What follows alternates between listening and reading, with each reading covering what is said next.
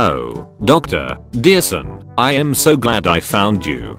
I need urgent medical assistance. I've told you already, Otter, I am a history professor, not a physician. Please, doc, it's an emergency. What's going on, mom? You see, I've got this weird itchy rash on my belly, can you take a look at it? I think it might be serious. I mean, it looks like you just crawled through poison ivy or something. But like I said, I am really not qualified to diagnose.